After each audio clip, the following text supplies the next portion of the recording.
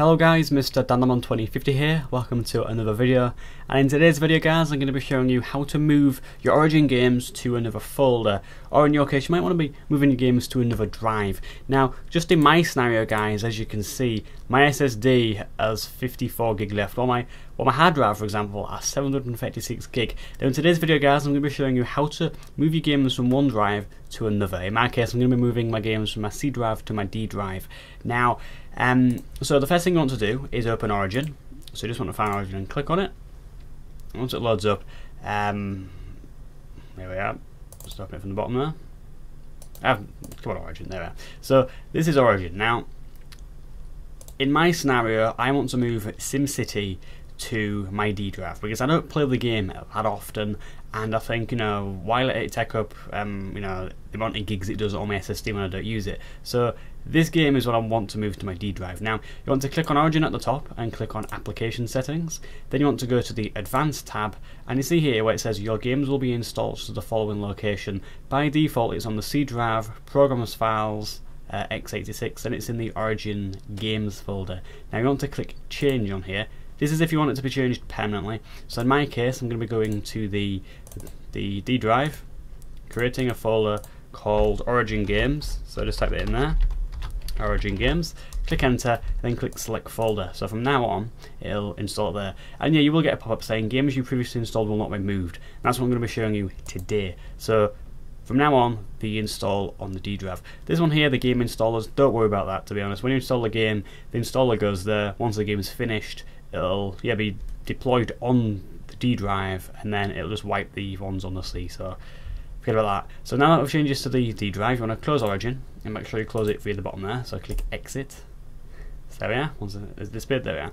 So in my scenario, my SimCity is on the C drive, so I want to go to the Program Files. I want to go to the Origin Games folder, and SimCity. Now this is 3.24 gig. So I'm going to right click on this, click cut, and then I'm going to move it. I'm going to move it to my D drive. I'm going to go to what do I call Origin Games. I'm going to right click and click paste. So my Origin SimCity game is now going to the Origin Games folder on the D drive.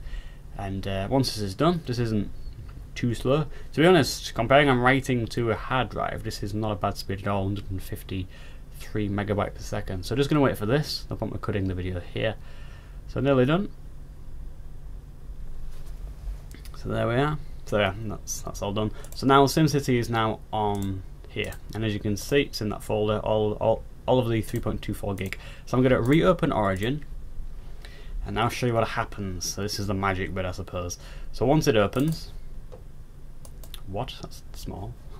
So once it opens here, look, you want to go to the My Games, and you click on SimCity, and you see it'll say download. Now, just click the download button, click the yes button there, and you'll see what it'll do now is that it'll actually recognise.